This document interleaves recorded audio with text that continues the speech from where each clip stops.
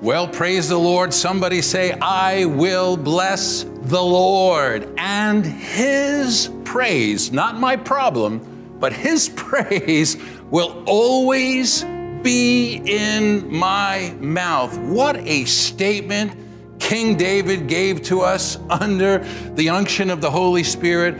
Mark Masson, I could imagine Morris Cerullo making that statement, because this was a man who had the praises of God. He never talked about problems. He always talked praises to God. His mouth was filled, and if your mouth is always filled with the praises of God, then you have no possibility of losing the battle for your tongue. Amen. And the word of God is so precious in our mouth. And you know, we live in a time where everybody says, the Lord says, the Lord says, the Lord says. But we can witness that when Dr. Cerullo was opening his mouth, saying that the Lord says, it's because he had an encounter, personal, intimate encounter with God, where God really talked to him, and that his word were full of life and full of power and full of praise. And that's what we want to achieve through this teaching. I want to achieve it in my life, and I know you want to achieve it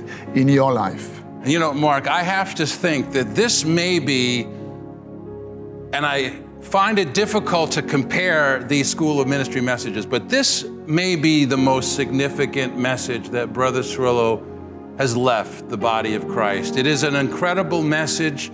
I'm not hearing it in too many places. And listen, I'm not trying to compare. God has different callings and different gifts. God raised up Morris Cerullo at the age of 2 as an orphan. He was raised in a Jewish Orthodox orphanage, had an experience at the age of 14 and a half where he was taken into the heavens, and he had an experience and an encounter with the glory of God. And God called him as a young man in a very unique way. And yes, he was anointed to be a prophet to the nations. Not everybody that says, thus saith the Lord, like Mark said, has the anointing and has the calling of God as a prophetic voice to say, thus saith the Lord.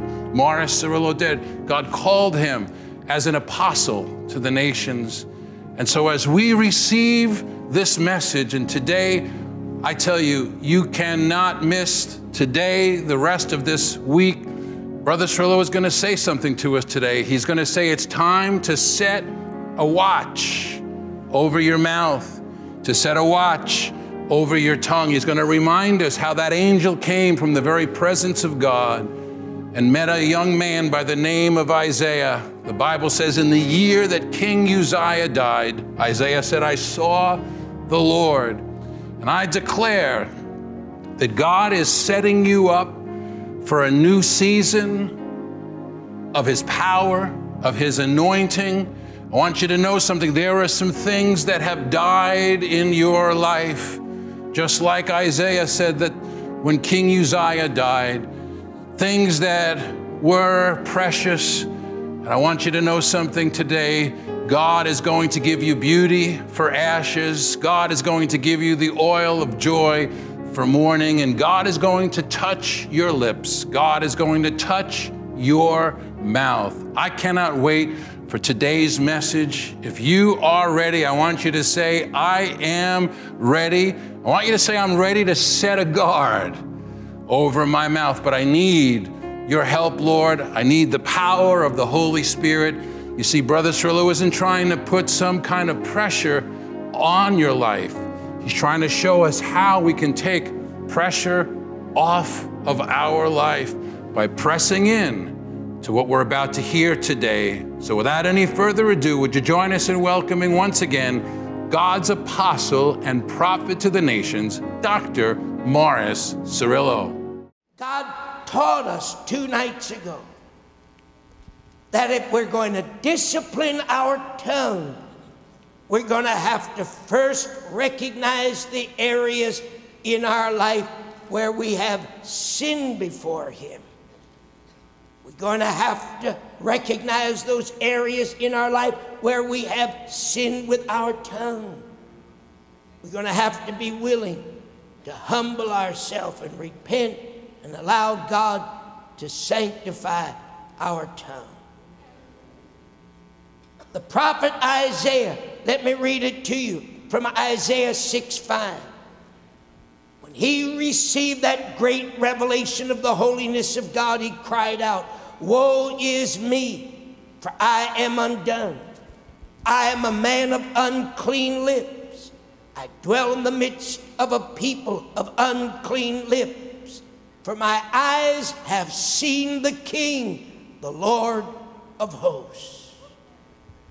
When Isaiah saw God, when he received this revelation, he recognized himself as a man of unclean lips.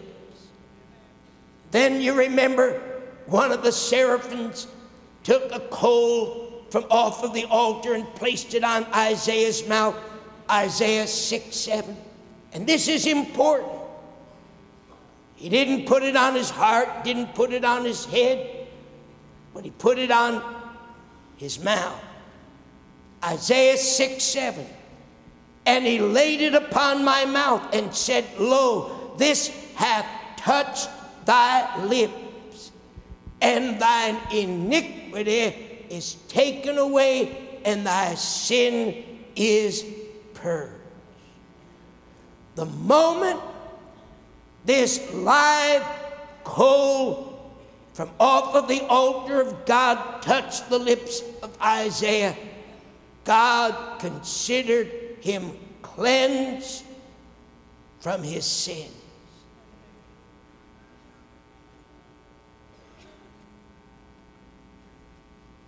One of the great secrets of spiritual warfare, if not the greatest, beloved, is to be able to identify our enemy. That's why we go down here into the beyond the surface, down here into the cause. The tongue is one member of the body that is able, if uncontrolled, to contaminate and defile our entire body. James 3:2 says, "If any man offend not in word, the same is a perfect man, and able also to bridle his whole body." When that seraphim touched Isaiah's mouth, there was a good reason for that. He didn't touch his head, he didn't touch his hands, didn't touch any other part of his body. Sin, beloved, as we're going to find out tonight, is conceived in the heart, and it's conceived in the mind. But the tongue is the major channel through which sin is expressed. Put that deep into your spirit. James 3:5-6. Listen to it. He compares the tongue to a fire. James speaking in the New International Version. I'm reading it to you from that version because that's really the best for this particular verse. Likewise, James says, the tongue is a small part of the body, but it makes great boasts. Consider what a great forest is set on fire by a small spark. The tongue also is a fire, a world of evil among the parts of the body. It corrupts the whole person and sets the whole course of his life on fire, and it itself, speaking of the tongue, is set on fire by hell. I'm going to say it again. One of the great secrets of spiritual warfare is to know the strategy of Satan. Satan's strategy is to take our tongues and so set them on fire, to so inflame them that our entire life will be corrupted. Remember what Proverbs 18 says? Death and life are in the power of my tongue. We either speak cursing to this body, we either speak cursing into our circumstances, or we speak life. We either speak death or we speak blessing. When James 3:6 talks about the tongue being a world of iniquity, and it talks about defiling the whole body and setting the course of nature on fire, it's referring to the entire life of an individual from the time he is born until the time he dies. We are in a constant battle for the tongue. James 3:8, listen to it, says, the tongue is an unruly evil. It is full of deadly poison. What's the strategy of Satan? What's the objective of Satan? It's to take that tongue of yours and to use it to destroy you. Somebody say in this building tonight, the devil is a liar. That's why I tell you this has been a hard message to receive.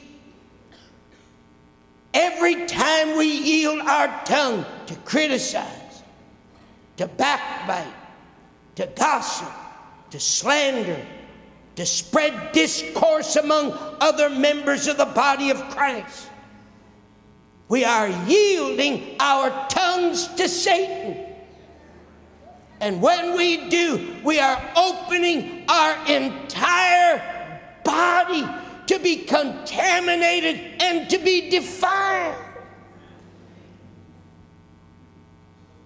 Remember what the Holy Spirit has been telling us?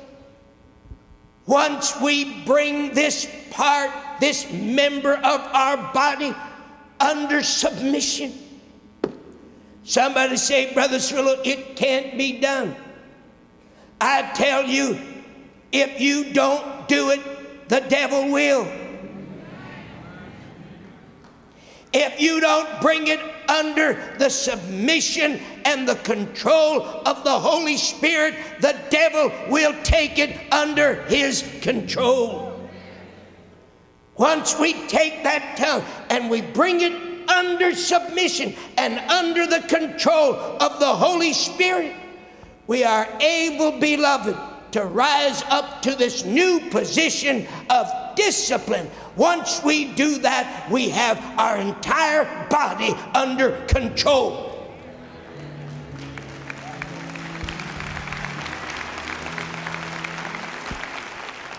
Somebody say the devil's a liar.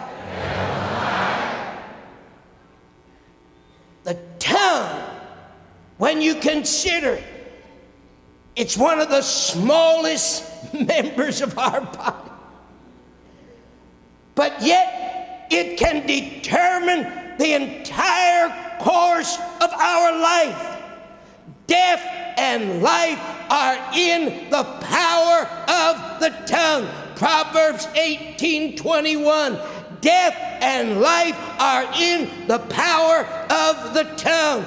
Death and life are in the power of the tongue. One of the smallest members, but it can determine the entire course of our life.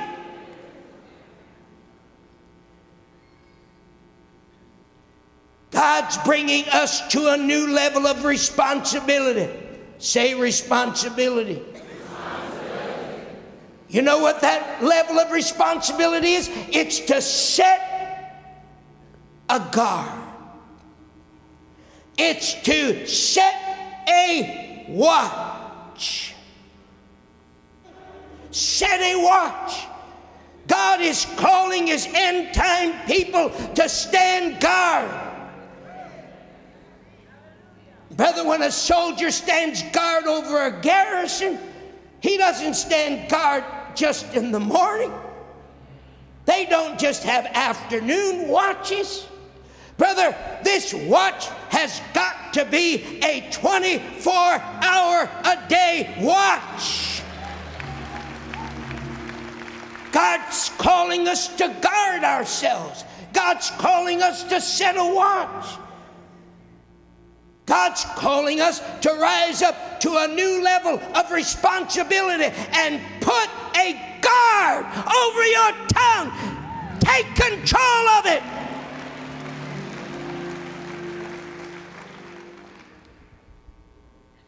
First Peter 3:10, listen to it. Whoever would love life and see good days must keep his tongue. How many of you want good life and good days? And set a guard. I don't think you're hearing me. Set a guard. Set a watch. Peter said we must keep our tongue from evil and his lips from deceitful speech. You know why you talk loose? Because you don't have your tongue under a guard. You know why you get sucked into backbiting and complaining and fault finding and criticizing? Because you haven't got a guard set over your tongue. But if you set a guard over your tongue, you're not going to be sucked in by the devil. You're going to think twice before you speak. It's the strategy of Satan to get control. That's where that original sin took place. The image in man's life, where God says we are created in his image, is the willpower God gave us to choose. Adam took the control of his life like all those angels that fell with the devil and turned their allegiance from God to Satan and followed him in his rebellion against God. Adam did the same thing. He chose. That's why the Bible tells us to choose. You this day, who are you going to serve? God's put that ability in us. We're created in the image of God.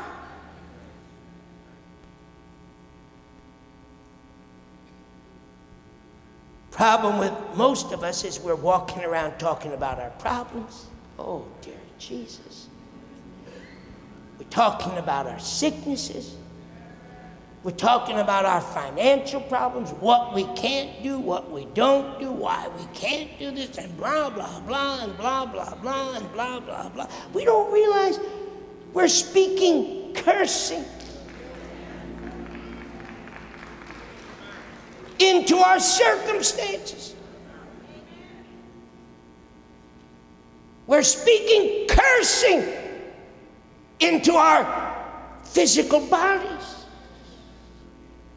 We're speaking cursing into our families. I want you to think about the words that are coming forth out of your mouth regarding your circumstances. What are you saying?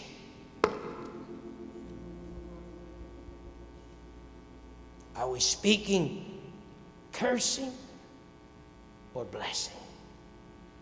Faith or doubt? Victory or defeat? And I want you to know something, beloved. In the name of Jesus, we can't get rid of doubt and we can't get rid of unbelief until we take control of our tongue. It's impossible. But if you can get that spiritual breakthrough, where you can take control,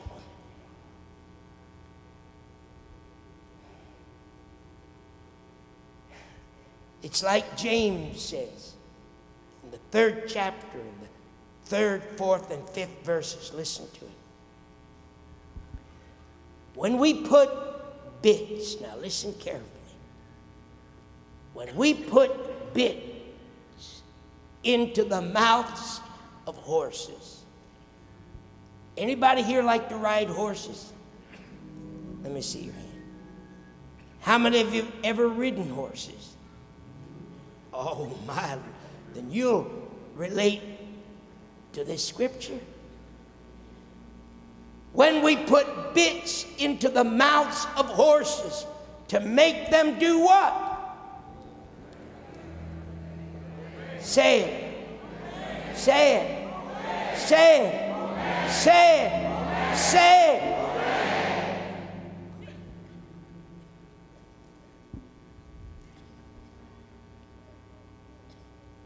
We put it there to make them obey.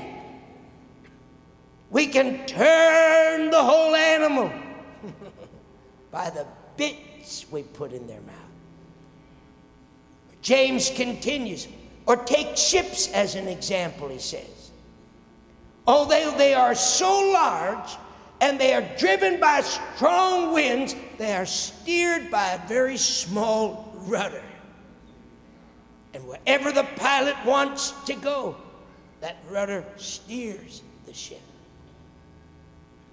James continues in the 5th verse, likewise the tongue is a small part of the body.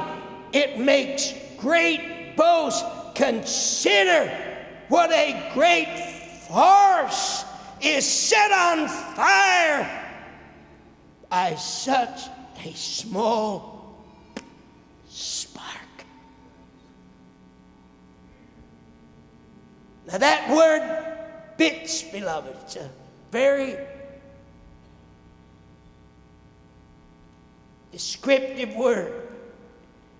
It's actually a noun. It's taken from the verb of the word called bridle. It refers to the reins of the whole bridle, not only just the bit.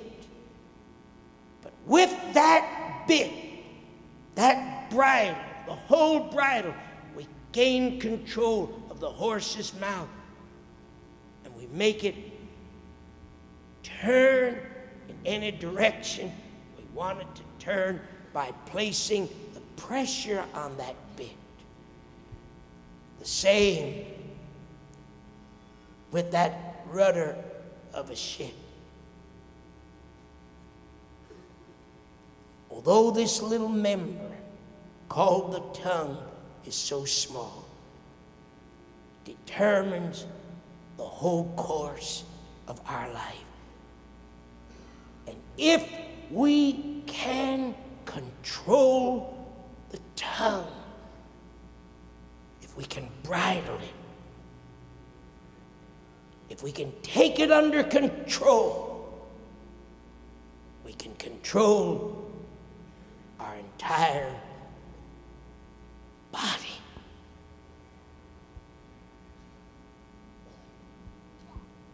Death, beloved, and life are in the power of my tongue. We've got to stop speaking forth cursings, beloved.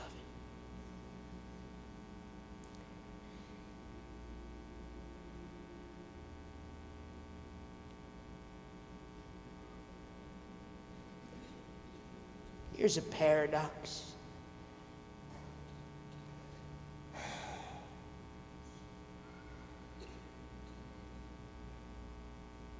You know, isn't it strange? You watch Christians, you can see that on the one hand, they can come into meetings like this or go to their churches. They can praise God, they can bless Him with their tongues, but at the same time, the same mouth can come cursing, bitterness, fear, doubt, lack, failure. James identified this. Let me read it to you. He's speaking in the 3rd chapter, the 9th verse. Listen to it. Speaking about the tongue. With it we bless the Lord and Father. With it we curse men who were made in God's likeness.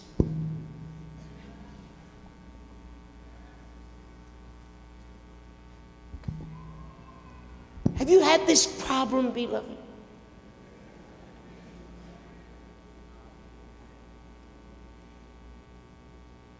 Out of the same mouth, James says, comes forth blessing and cursing. These things, my brethren, ought not to be. Does a fountain send forth simultaneously from the same opening fresh water and bitter water? Can a fig tree, James says, my brethren, bear olives or grapevine or figs? Neither can a salt spring furnish fresh water.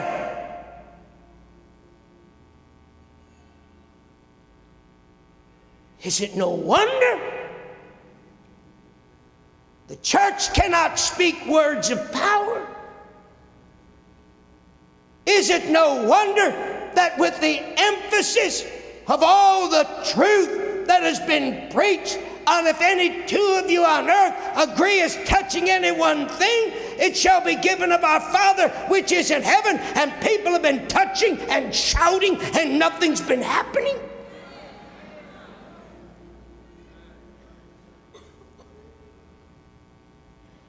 Come on, James didn't write this to the ungodly. He wasn't talking to the sinner. He wasn't talking to the man in the street. He was talking and giving instruction to the church. This is a serious problem. You remember what the Holy Spirit said to us? We've identified a major factor that's keeping the fullness of the power of God and victory and the truth of the power of the Word from being manifested in the lives of the church. Christians are using their tongues to worship God on one hand and to speak the word and pray for the sick, and on the other hand they're cursing and they're using their tongue for bitternesses and for evils, and God's power cannot flow through an unclean vessel. It's a clean engine that delivers power. If the engine's not clean, it spits and sputters and it stagnates. I told you, beloved, this is a hard message.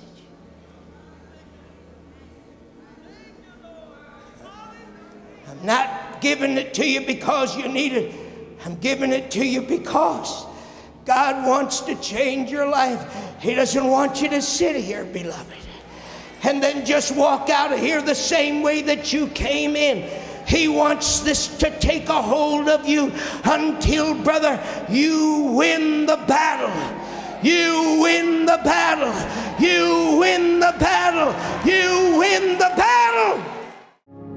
Well, somebody say, I am winning the battle over my tongue. Mark Masson, what a spiritual download from the prophet of God today. Amen, amen. And I declare with you, I am winning the battle of my tongue. And if God has sent a seraphim with hot coals to touch the mouth of Isaiah, God is not respectable of person. Amen. He'll do it in my life, Amen. He'll do it in your life, and He'll do it in each one of your life, because God wants His power to be released through His children. Amen. Mark, I love what Brother Cerullo said, and I want to give you an opportunity to respond to this. We're not just going to stand here and try to do all of the talking, because there is a battle over every one of our tongues. And he said this, we're going to have to be willing to humble ourselves and repent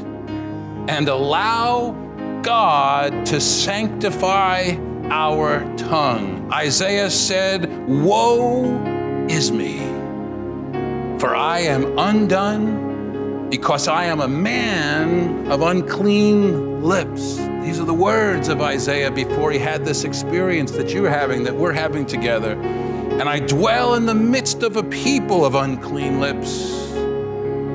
For mine eyes have seen the King, the Lord of hosts. And the Bible says an angel came, as Mark said, and he laid this hot coal from the altar of God upon my mouth, Isaiah said, and said, lo, this has touched my lips. This is what the angel said. And your iniquity is taken away, and your sin is purged. And so, Father, we thank you today. Lord, there are serious men and women, young people, that are like the woman with the issue of blood. They are after you, God. They are not after the crowd, but they are after you. And Lord, I thank you today, Lord, that you would even send a coal, you would send an angel on assignment to Nigeria right now, to Kenya right now, to Ghana, to India, to Pakistan, to Europe, to the continents of the world, God, over 207 nations that are participating. God, you are God and we are not. Father, I ask that you would send fresh fire. God, I ask that you would send a new strength, God, to the body of Christ. God, I ask that you would send a fresh oil of your Holy Spirit's grace and power and confidence. And that, God, you would take out of our mouth, God, everything that is harmful, everything that is not full of grace and that is not full of truth. And Lord, that you would put in our mouth your words of encouragement. God, your words of power. God, your words of confidence. God, your words of affirmation, your words of healing. And I declare to you, my brother, my sister, God is going to anoint your mouth. And you're going to speak, and healing, deliverance, salvation, miracles will happen, because God will honor His word that comes from your mouth. And so, Father, we declare today that you are who we say you are.